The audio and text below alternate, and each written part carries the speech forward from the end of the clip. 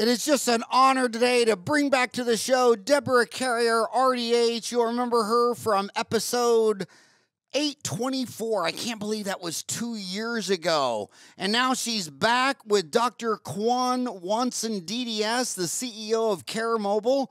Let me read their bios again. We'll go ladies first, Kwane. Sorry about that.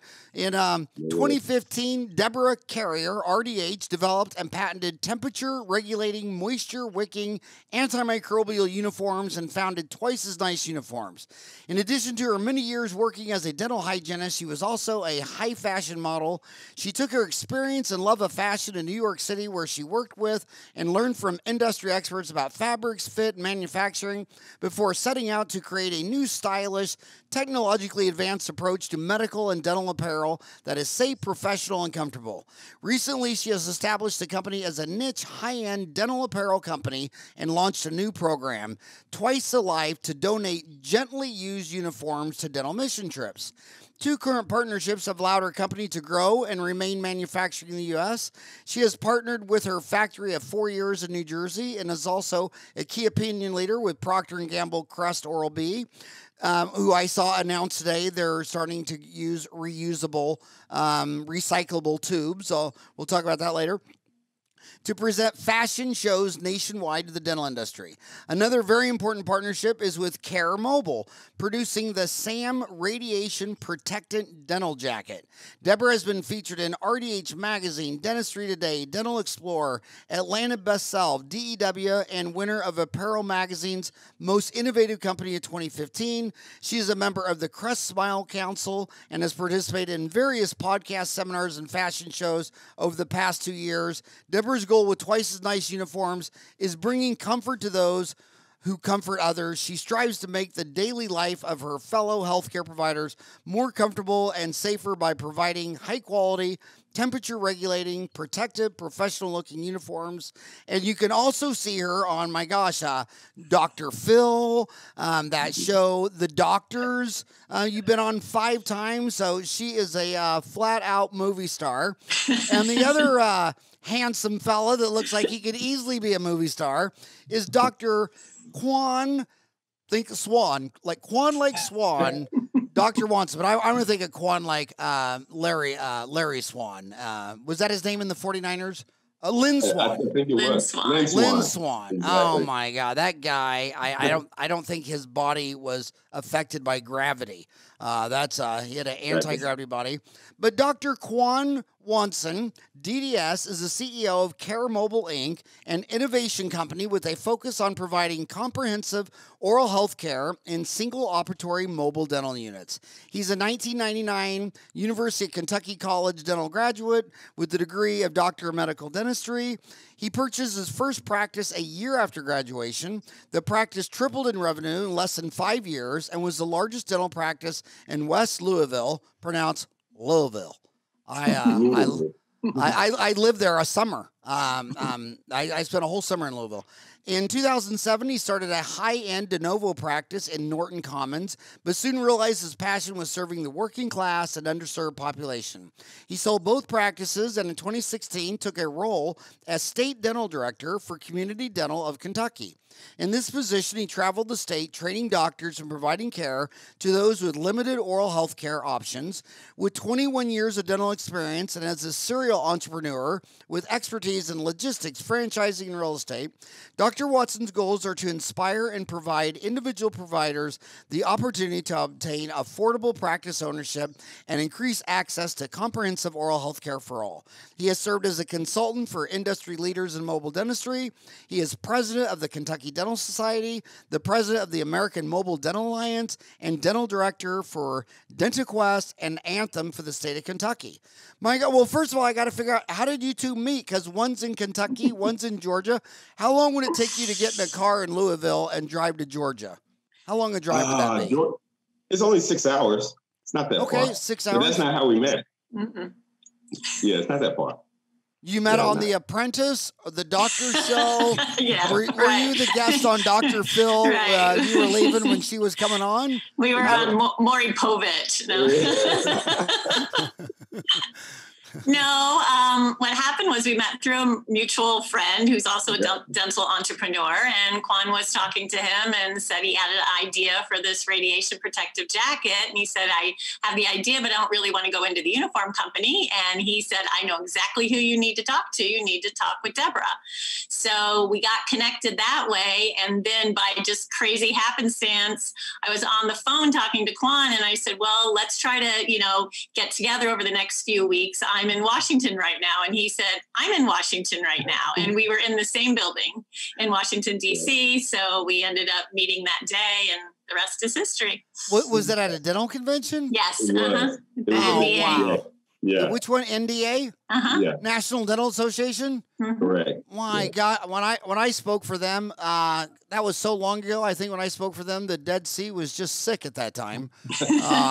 I think that was 30 years ago. Oh, wow. Yeah, I know I spoke for them in the 90s a couple of times. I can still remember.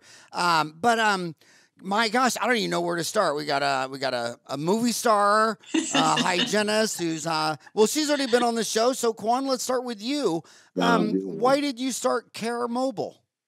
Wow. So as I said, I've been a dentist for 21 years. I enjoyed and loved practicing dentistry.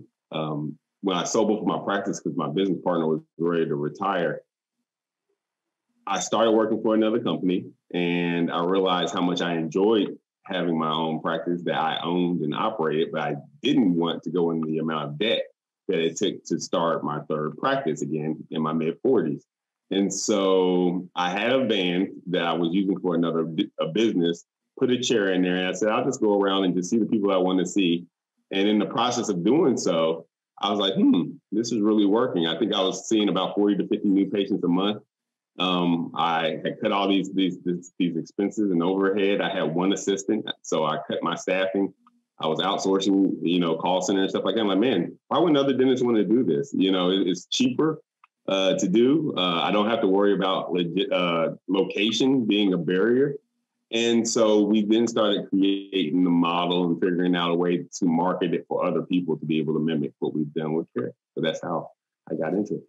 And mobile dentistry, I mean, I can remember going back to conventions 30 years ago where they were bringing in mobile homes. One time at the ADA convention, one was the size like a semi-trailer, had like 6 chairs. So it always seems like it's gonna take off, but it's really never exploded. Do you think the pandemic might change that as more and more people don't want to go in a room with a bunch of other people that might be super spreaders? Well, the time is definitely now. Our model has always been a one chair dental practice. And for a lot of people in the industry, they were like, well, one chair, that doesn't make sense. Why would you just have one chair? And for me, it was about reducing the cost to create the vans, right? Those big vans cost a lot of money. The bigger the van, you have to hire somebody to actually drive the van, which is adding expenses. And so I'm like, having a single operatory mobile unit where I can park it in my driveway when I'm not using it, or my assistant can drive it if I choose to, is a lot easier way. And if I'm going to see multiple people, it's more cost effective for me to build two vans and go to that one location and just hop back and forth between the two vans, as opposed to having one van with multiple chairs. And you're 100% right. Since COVID, interest in our model has grown exponentially. No one wants to be in a 2-chair mobile dental van anyway at this particular period of time. But the biggest difference between us and other people on the market is that we're doing comprehensive care. So, I'm going to people's homes and doing everything from their root canals right in the driveway, dentures, partial. I did a denture case earlier today, Invisalign, you name it, we do it right there. And so it's more about doing comprehensive dental care in a way where your overhead cost is a lot less. So, what are a kidnapper's favorite shoes? I have no idea. Vans. Yeah, remember when we grew up, it was always rose or red, violets or blue. I'd get in the van if I were you. So everybody's been told never to ever go get in the van. Do kids stop at the van and say, "Hey, My mom told me never get into the van with a stranger. How do the patients see this? Are they thinking of they love it? We'll talk about that. Why do they love it? Are they less mobile or? They love it because we're coming to them. There's nothing like not having to wait in the waiting room for hours. You can be at home, especially during this time of social distancing, watching Netflix. We call you when we're en route. Our routes are pre-scheduled in advance, so we know where we're going on each day. We arrive there, you hop into the van right out the driveway. You only have to deal with one other person. We're already PPE'd up. We've added safety features to the van to make sure it's the safest way to provide dental services, especially in this COVID environment. We provide excellent care, and you get to know your doctor again. And one of the reasons that I really like the model more than anything is that I don't have to see 15, 20 patients a day to make comparable money, and I get to spend more time with my patients. And I miss that aspect of things where when I first started practicing, I knew all my patients. I knew their names. I knew everything about them. In the last 10 years, because it's like assembly line, especially if you're working in more of a working class practice. I had an 8 operatory practice. I mean, I didn't know my patients anymore. And so I get to get back to knowing my patients. And you learn so much when you go to where someone lives about them and about their environment. And for a lot of people, they're a lot more comfortable in their own environment than they are going into a dental practice. So. And then when you walk in the kitchen and all you see is Coke and candy and lollipops and you get a better idea on if they're telling you if they're eating lean and mean and clean. We don't go in anyone's house. That's our number one rule. We stay in the van. We call you from the van. You come out to the van and get all the services done in the van. So our vans are similar to like Amazon Prime Sprinter vans, and they're like a Mercedes Sprinter vans, and we have nice, cool inverter systems. So they're very energy efficient. And you press a button, everything comes on. We do what we need to do. We take our X-rays. That's a Mercedes van. We use Mercedes, of course. If we're going to do it, we're going to do it right. What type of van did you say? Mercedes van? What? It's a Sprinter van. We usually use either the 144 or the 170 wheelbase. And what does something like that? What does something like that cost? So our entire package, if you're a doctor or a hygienist looking to be involved, it's a $150,000 package. And for that, we give you all your initial equipment, all your initial supplies, 6 months of consultations with me and my team to learn all of our systems and processes. You ask, how do we get patients? We let our patients organically help us market it. And my Facebook following is pretty huge because I usually take pictures with my patients afterwards. They post it. Everybody thinks it's cool and new and innovative, and the growth potential is crazy by doing it that way. So you is it like a franchise then? If someone wanted to do this, it's a licensing opportunity. So we really don't. It's not a franchise. It's a licensing opportunity. So you have autonomy, but we just tell you. I've learned so much in the last 2.5 years on processes and systems on how to do this efficiently and effectively. And so it's white label. You call it whatever you want. If you're Dr. Smith, call it Dr. Smith's Mobile Dentistry. If you have a brick and mortar practice, it's a great adjunct to your brick and mortar practice to go out there before you spend $500,000 plus on a new location. Get a mobile unit and go out there and grow that patient base in that area first, and then set up the brick and mortar practice. When I started my second practice, I thought I was like just knew it all because my first practice went so well so quickly, and then I started my second practice in the beginning of a recession of 07, 08 in the higher end district, and realized I wasn't as smart as I thought I was. And so, by being more careful and specific and making sure that you're not like spending all this money hoping you're going to be able to be successful in that next location is a great way to do it. So it's not so how much did you say it costs to do the program? Yes, $150,000, and that gets you the Mercedes Sprinter van totally decked out with a single chair and all your initial equipment and supplies needed to do comprehensive dental care if you're a dentist, and that even includes 6 months of consultation with me. So. And my team. So as soon as you sign and get the funding, we start helping you work through credentialing because we take regular insurance.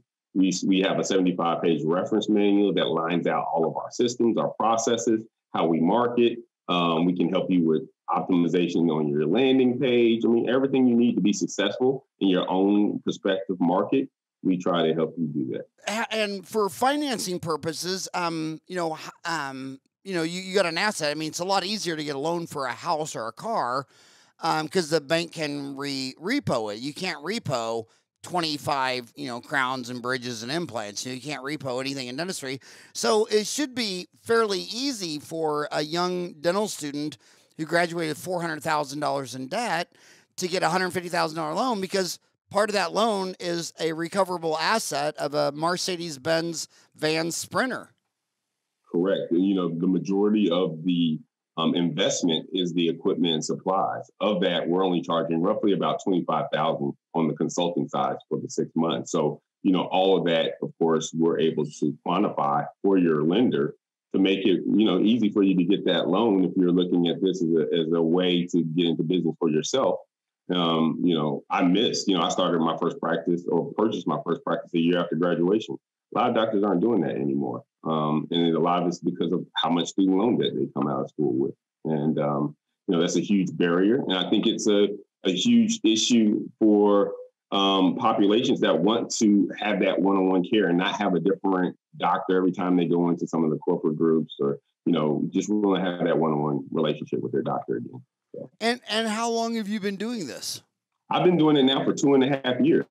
So, we were doing this before COVID, and then COVID hit, and now all of a sudden, people are like, well, that's a pretty good idea, that you came up with, thinking that I just started it around COVID when, the friend that introduced Debora and I is actually Mouthwash, Brent. And so I've been using Brent's product for 2 years on the van because we use it to help us be more efficient and effective. But before teledentistry was like a necessary thing to do. So we've come up with a lot of solutions in the dental space and a lot of different technologies like the jacket that Debora and I partner with, and some cool software that helps you with the logistics side of things to make it where it's truly a turnkey solution for dentists and hygienists to get into business for themselves.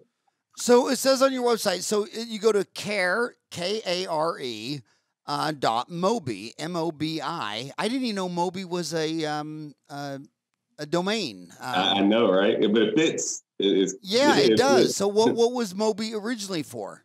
I have no idea. So Kare Mobi, because they have one dental too, but I love that Kare. So a play on the word C-A-R-E, Kare, K-A-R-E .mobi. That is cool. But on your website, it says a safe and mobile radiation-resistant technology. Sam is here. We are taking pre-orders for safe and mobile radiation-resistant personal protective equipment for anyone in direct contact to radiation exposure when taking x-rays in healthcare. Annual occupation dose limits are between 20 and 50 MSV. We tested this product with 2.5 times that exposure limit with less than 1% penetration. Total weight is 1.5 pounds. Compared to a 7-pound lead apron, as twice as nice and Kare Mobile collaboration, our lab coat meets and exceeds all OSHA requirements for personal protective equipment protection. Our product is registered with the FDA. So what was going on? What's different about a van versus an office where a safe and mobile radiation-resistant PPE was necessary? Yeah, well, first, our product is good for both the office and the van. But just think about it. You're in an enclosed space, right? An enclosed 60 square foot tin can, and you're taking x-rays in it, and you're not able to get around a wall to protect yourself. And those x-rays are bouncing off the walls. And the law or the regulation in Kentucky is that if you don't have if you're taking x-rays in that capacity, you're supposed to wear a lead apron. And so it's the assistant. And, 7-pound lead apron is front loaded. It's awkward. It's in the summer, it's kind of heavy and hot to wear. And once again, we're doing root canals and everything. So that means I would have to wear that during the entire procedure. And I was like, man, is there anything out there on the market that would be lighter in weight? And so the regulation says that it has to be lead-based or lead equivalent material to provide the protection. So I was looking for a product to purchase that would meet those standards so that I wouldn't have to wear this lead apron every time I took an x-ray. Didn't see anything out there. So called the old patent attorney up. He couldn't find anything equivalent. Started testing different materials to use to provide the protection. was able to find a product. Built. My mama was a home ec teacher. She sewed the prototype together herself. We tested it.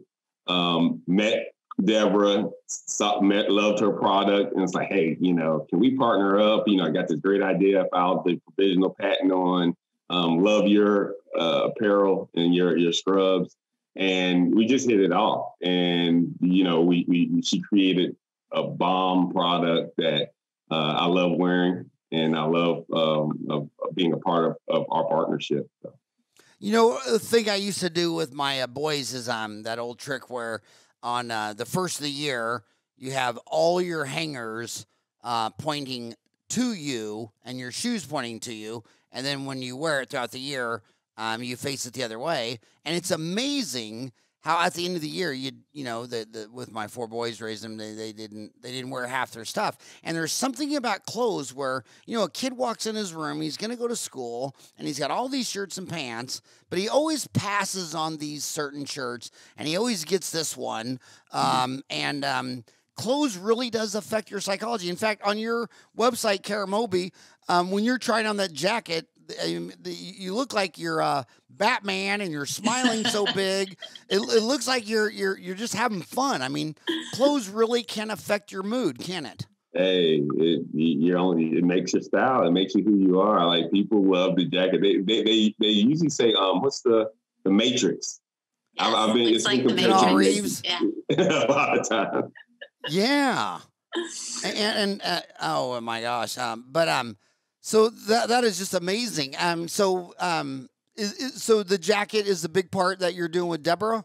It is. So that's our partnership. The care side and the bands and all the things that we created on that is between me and my business partners. The jacket is a business that Debora and I are partnered up on to promote throughout the dental industry. We don't want it just to be for the bands. We think that the exposure to radiation for, like, if you're pregnant, a pregnant assistant, it's even less. Like, the occupational limits is, I think it's 10% of what it would be normally. And so just having that assistant wear this jacket when she's walking around, especially a lot of these open operatory practices, is why not? It's just added protection. And I think it's important to protect ourselves, especially in this day and time.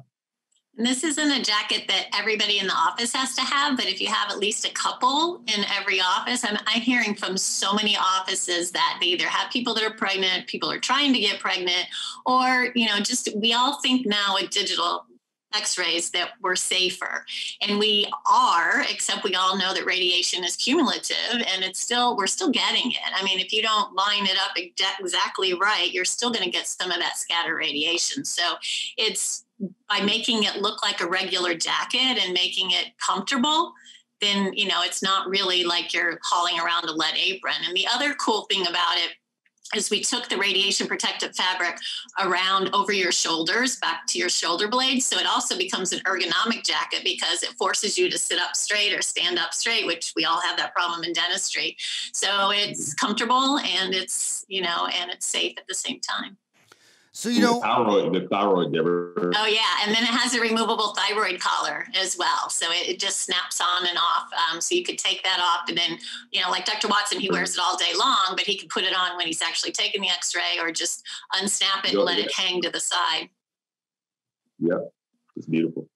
Now, Debora, is a lot of these, was the reason that you got interested in this because you live in a van down by the river? Or, was that you or Chris Farley? It was you or Chris Farley. One of you two lived in a van down by the river. I got interested because I'm super passionate about dressing professionally and dressing comfortably and dressing safely. And this just fit all the criteria. When I met Dr. Watson, I was like, we have to do this. I have to do this for my dental people. And it goes way beyond dentistry. I mean, anybody that uses radiation, medicine, veterinary, anybody. And a lot of people in pediatrics, they stay in the room when they're taking x-rays. So there's a lot of people out there that we need to protect. So are you Sherlock Holmes and then he's Watson? Or, yeah. Which one's Holmes and which one's Watson? But you know, I don't know. I'm definitely Watson. You're Watson. I remember in Catholic school, there was, I was in Catholic school from, kindergarten to the end of Creighton, and it was all uniforms. And there were two types of people in every year. Half the kids like me loved it because you didn't have to wake up and think. I mean, I had 4 pairs of pants and 4 pastel color shirts within. My mom sewed them all. And then there was that artsy crowd where they just hated their uniform. I mean, it was the worst thing in the world. I love dentistry because I get up in the morning and I get to put on a uniform again. I don't have to think about, does this match that and all this crap like that. But I do notice from my experience that, half the people like a uniform, the other half don't. But man, it really does affect their mood. If you don't like what you're wearing or how it looks, and I remember, doing this with the kids where, they would say it doesn't match, and you're just sitting there thinking, what the hell is he saying? How can that not match? But it's very, very important to visual animals like humans that they want to like the way they look in the mirror. It really impacts them to a big extent. Yeah, I have a quick story of when I first got out of college and I was working in a big group practice in Chicago. And there were 4 other hygienists working there, and they all had a lot more experience than I had. And after 6 months of working there, I noticed that all the patients were asking to be put on my schedule. And I couldn't figure out why, because I knew these other hygienists, had more experience than me. They were probably better hygienists than I was. But our doctor, every month, he would give us these goofy little awards. And every month I got the best dressed award. And I started looking around the office at what the other hygienists were wearing. And I thought, I look like I know what I'm doing. I look more professional than these other hygienists look. And, that says a lot to your patients. Your patients really, they respect you. And there are studies that are out there that show that as well. So it's a bit confusing. There's a lot of graduates, 6,000 a year, and they come out, and there's they hear mixed things, but some say you should dress for success and have whatever look you want. Then others say no, you should look like a doctor and you should wear the scrubs and the white thing. And then other people think, well, I don't feel good like that. I want to wear I want to wear what I would wear on whatever, and then just put a lab coat on. But when you say dress for success and you're a healthcare provider and we sell the invisible, I mean, when I go to the store and buy a bottle of water or an iPhone, you know exactly what you're buying. But when you look at me and say, you have 4 cavities, I don't know what you're talking about. I can only trust you. And it's very, very difficult in any business where you sell the invisible because it's all based on trust. And it's all based on trust and presentation and all that stuff. So if you were coaching dentists and hygienists to sell the invisible, what is the look to come off like, yeah, he's professional. I believe him when he says I have 4 cavities. And I trust him that I'm going to let him do that. What should be going through your head?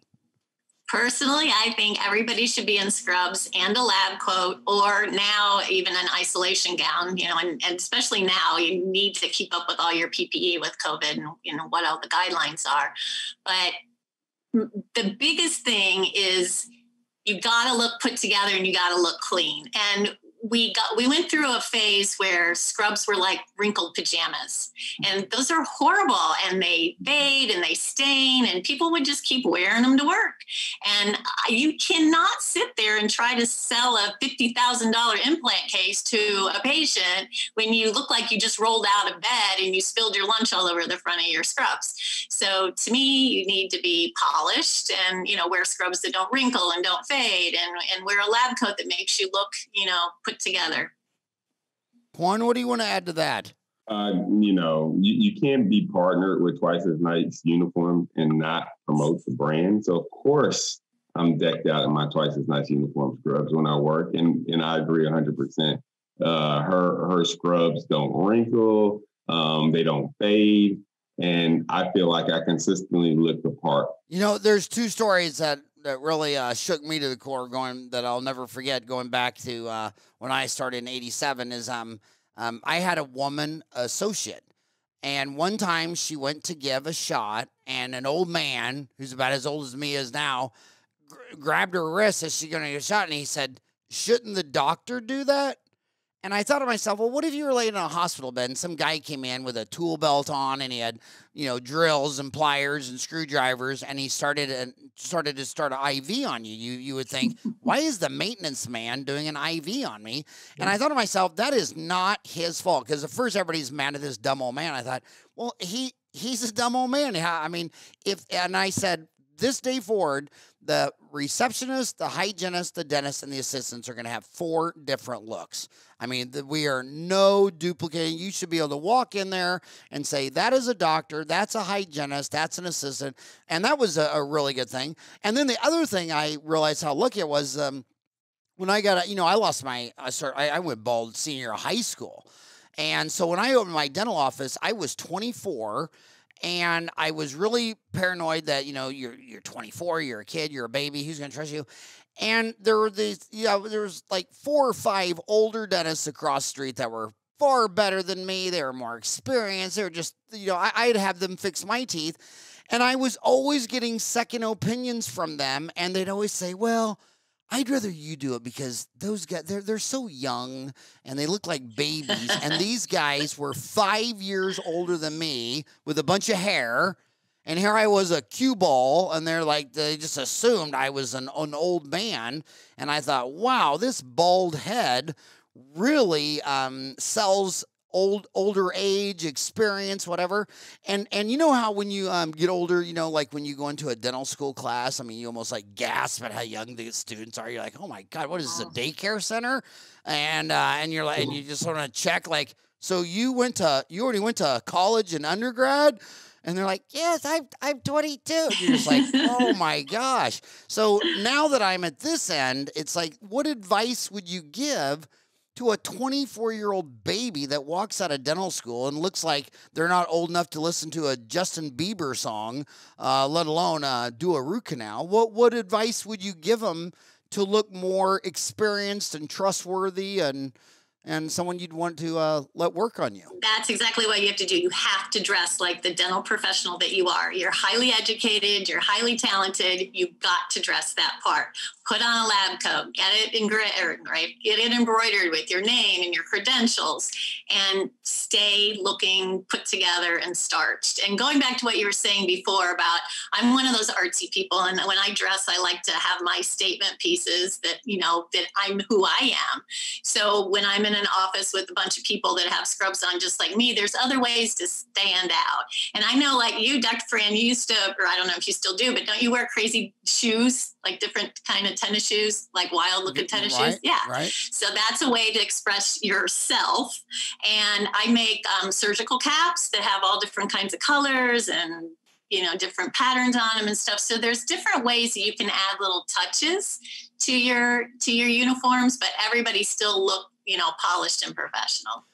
Wow, you're the only person on earth that ever noticed my shoes that I've ever talked to outside my office. But I got to tell you a story about that. Is as you get older, your feet would be sore at the end of the day. I never felt that in your 20s and the 30s, but now I'm 58 and you stand all day. And so it was about 5 years ago where I went to a podiatrist, and he said all the shoes are junk except for New Balance and Asics. And he said, what I would do, he said, just wear those. And so I went, and all the Asics tennis shoes looked like they were all designed at an LSD party in San Francisco. I mean, they're all orange and purples and reds, but they were so comfortable, and my feet didn't hurt at the end of the day. But it was so funny because all the runners, all the athletes, everybody knows what an Asics pair of tennis shoes looks like from across the room. It was always a conversation piece, and that was I started doing that when I did I did the Arizona Ironman 3 years in a row. And in fact, the greatest part about the pandemic is that they had to cancel the Arizona Ironman, and I wrote the letter, said, I think it should be a permanent ban. I never want to be tempted to have to do this damn thing again. It was so horrible 3 times. But yeah, I mean, shoes are a big deal. And that's why I grew up with 5 sisters, and I feel sorry for them because I see so many women dentists and they're sporting these high heels. And it's like, dude, you're 24. You can't do that when you're 44 or 54 or 64. And then my podiatrist told me when I was talking to him about that, he said that 80% of his patients are women from wearing high-heeled shoes their whole life, whereas men, when you have a flat shoe, half your weight's on your heel, half's on the ball of your foot. But he said women, it's double bad because they lift up their back foot and then they pull in their pointy toes.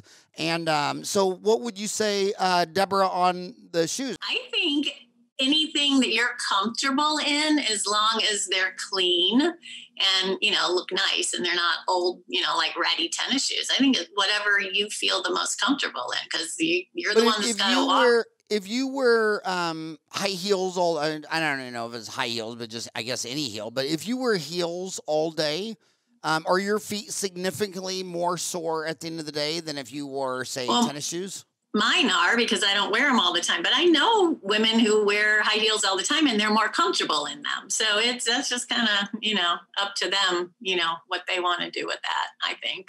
I switched to the New Balance about 2 or 3 years ago myself. My feet started. So what happened? You turned 40 and had to switch to New Balance? Is that how the story goes? I did. That's pretty much the story. Yeah, I mean it's just a huge difference. I mean, I couldn't imagine wearing anything that makes your feet sore at the end of the day. And there's even some tennis shoes you can get. I found one pair of New Balance one time that was completely black, and that was like 5 years ago. So it almost kind of looked like a church shoes from 20, 30 feet away. But then I never found them again. But I'm sure if I went online, there's a longer tail of inventory. So Kwane, who is most? You've been doing this mobile dentistry for you said how many years? 3 years. 3 years. Mm-hmm. 3 years.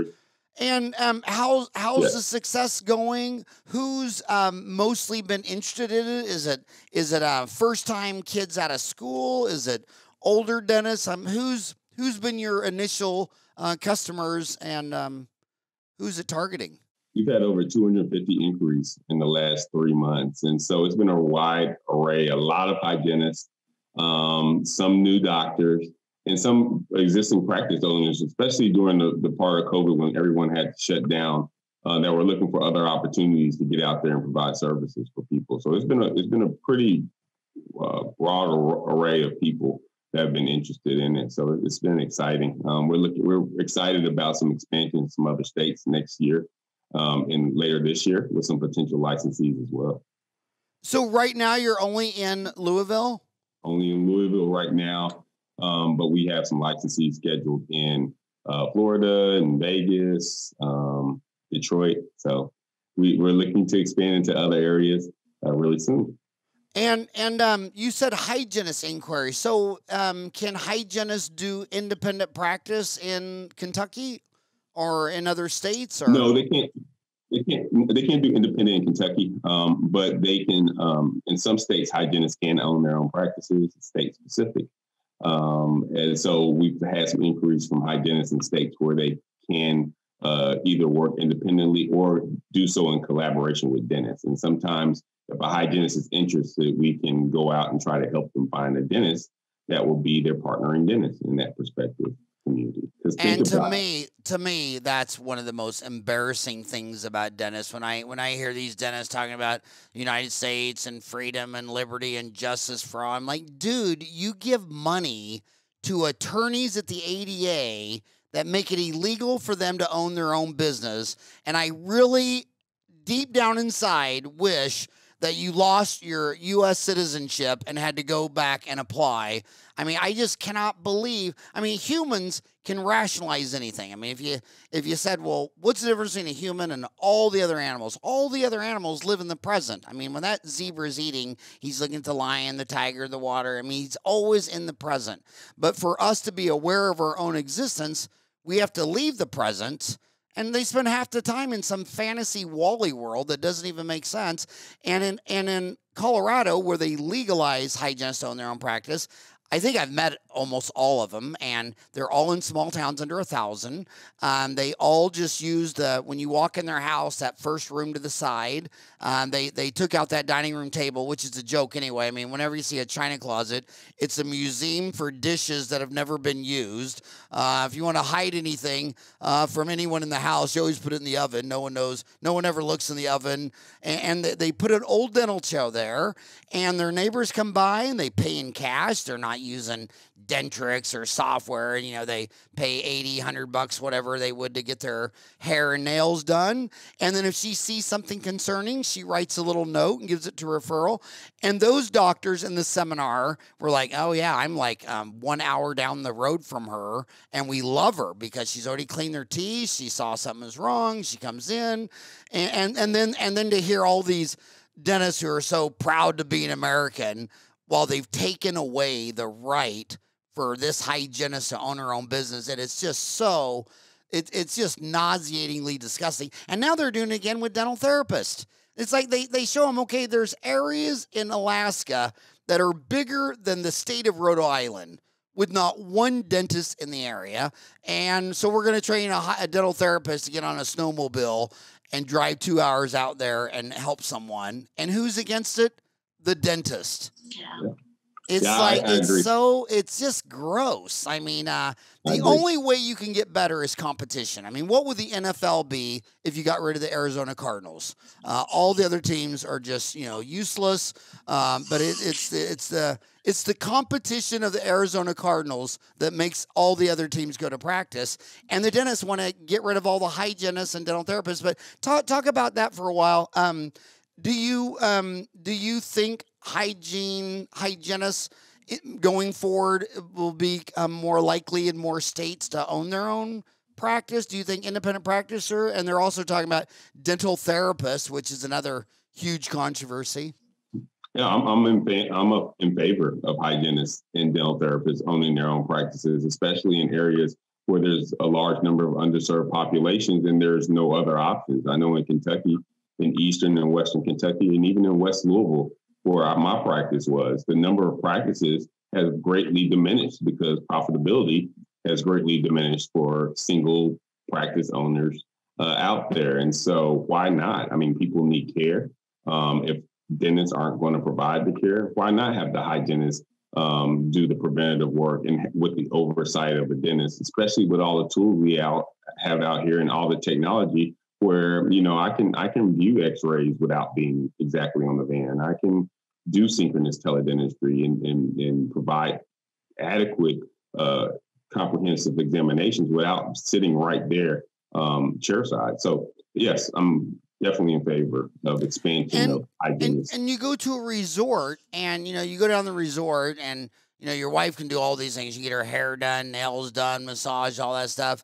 And I don't need my hair done, nails done. And it's like, well, can I get my teeth clean? Oh, well, that'd be illegal. I'm like, we're on a cruise ship out in the middle of the ocean. Well, it's still, their license back in Miami would be in jeopardy if they were doing cleanings out in international water, because that's how the Florida dentist, in their absolute darkest hour of paranoia, that was their best idea, to make sure that nobody on a Carnival cruise line can get a cleaning in the middle of the Atlantic Ocean. It's just crazy. So more logistics. Do you do insurance, billing, PPOs?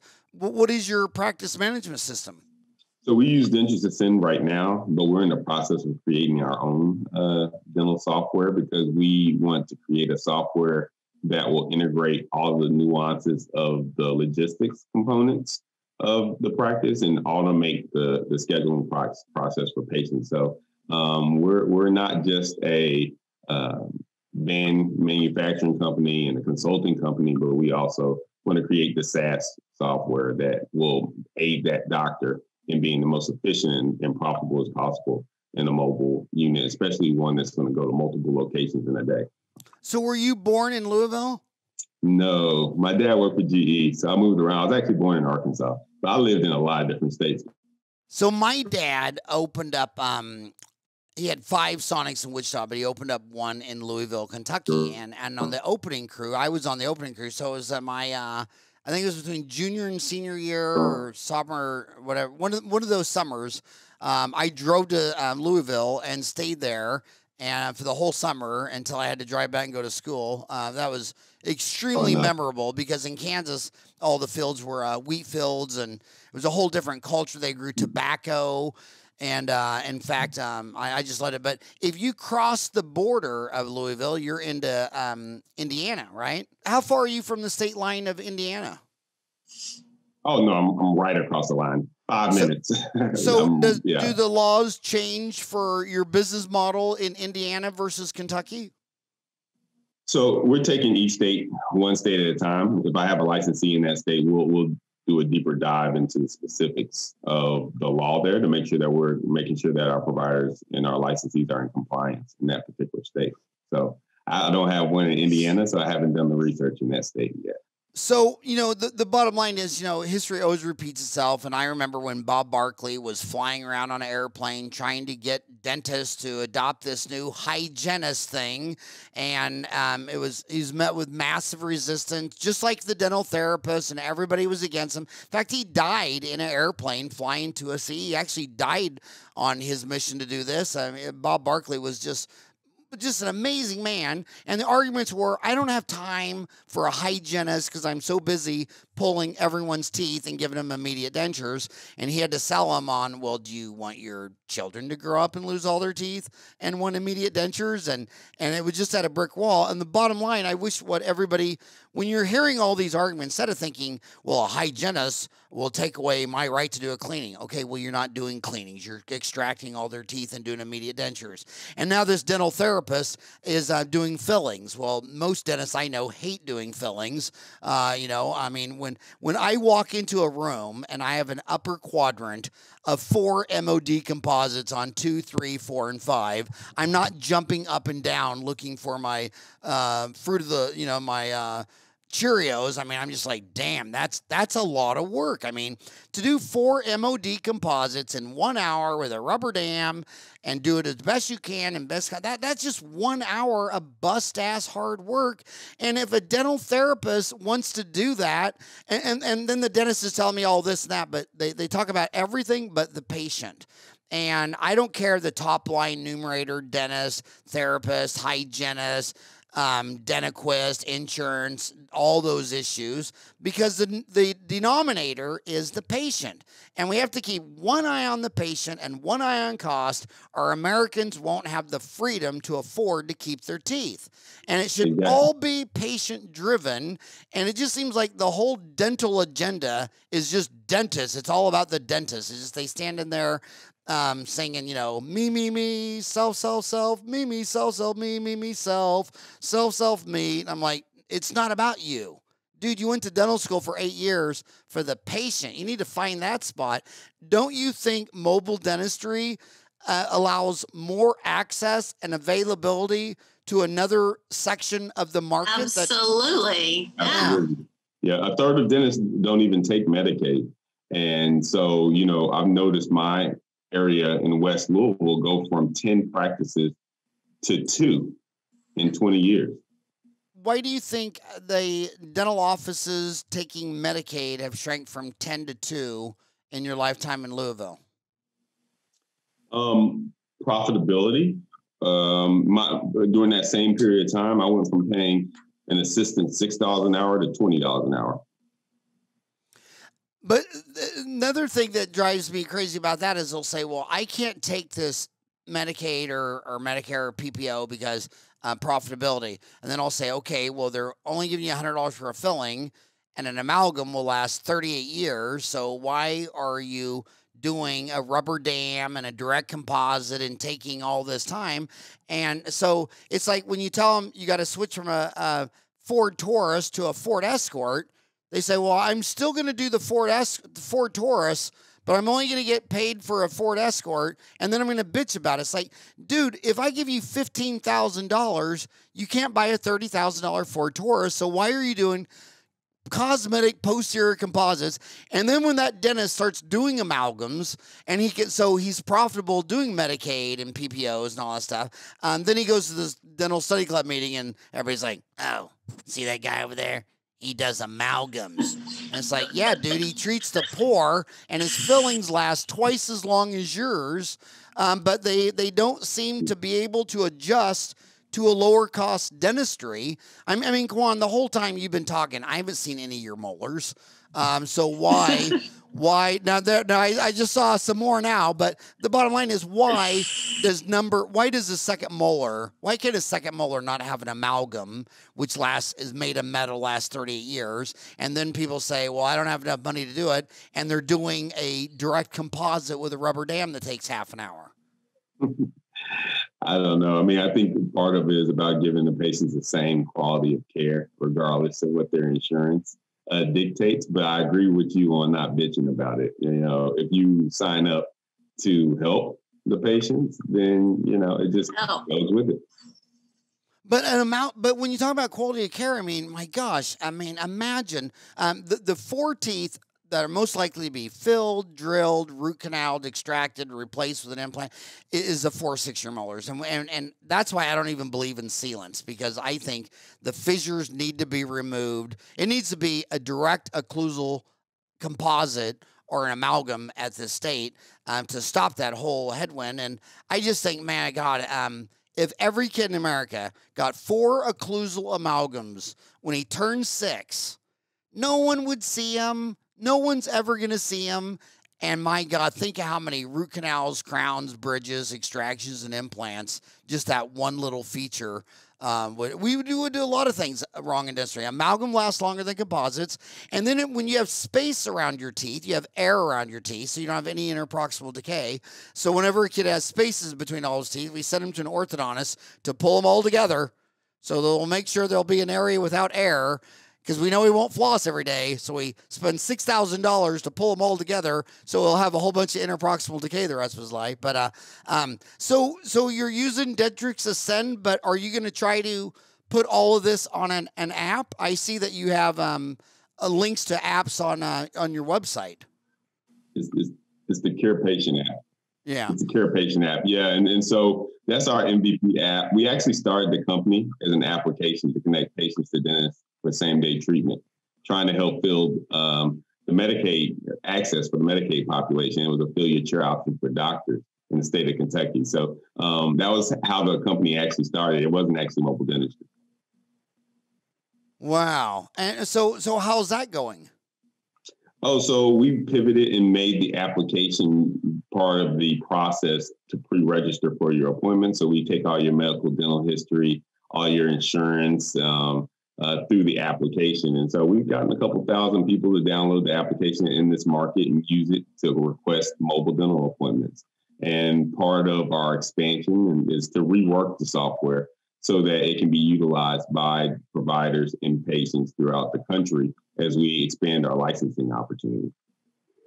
And how was it been easy programming and development? I mean, is it easy to find programmers, or has that been a big challenge?